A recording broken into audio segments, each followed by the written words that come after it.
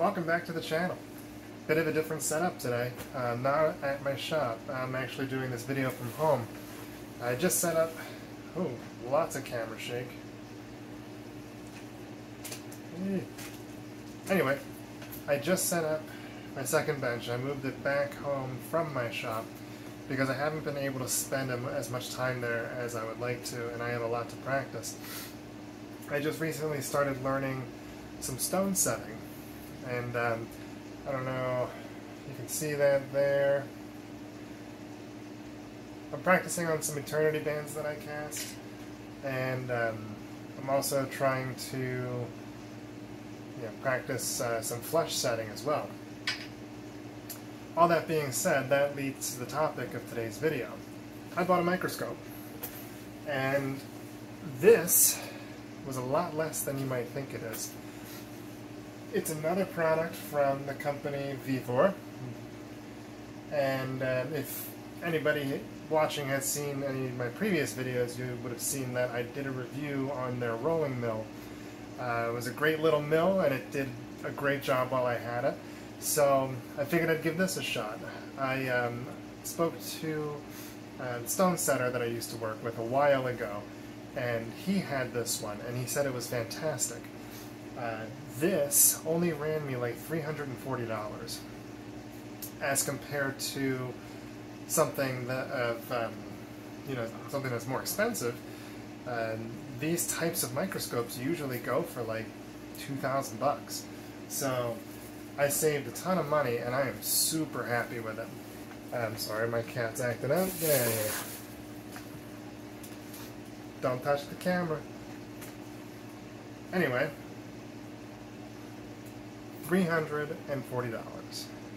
Now, I'm thrilled. The one thing that I would say to purchase with this is, since it doesn't come with a built-in light, which I don't know if the other ones do, I think the Leica does, but this one does not come with a built-in light, so I got this one. It came as a suggestion. I got it through Amazon because their website was sold out by the time I went to go get it. This additional light, I forget how much it was. I'll put it like right here. This made a huge difference in the visibility of the pieces. It's a little, there we go. It's a little stiff, but that's a good thing. That way it doesn't move out of place. But with stone setting, this has been a game changer for me. It's super clear.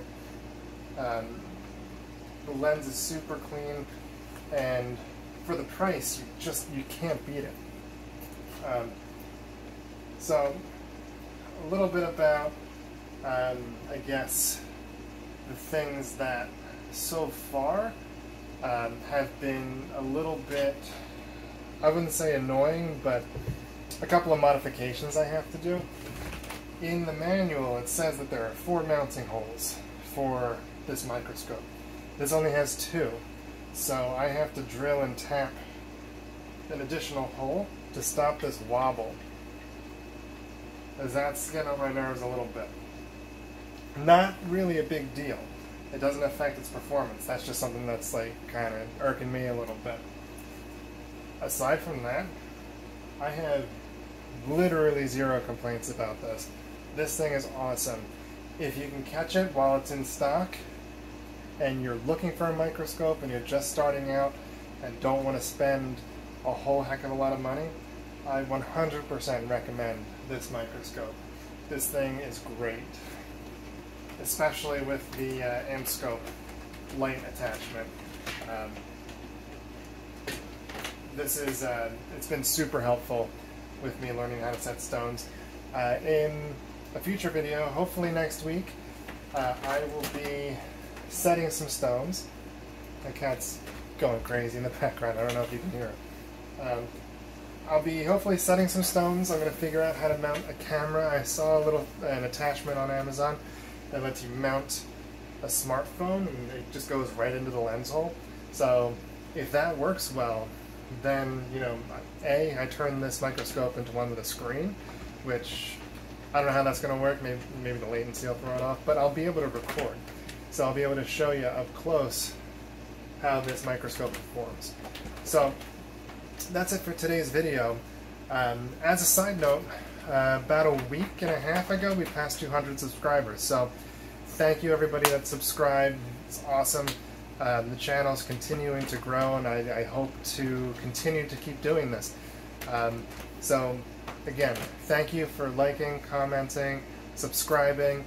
Everybody who has, I appreciate you. I'll see you next time.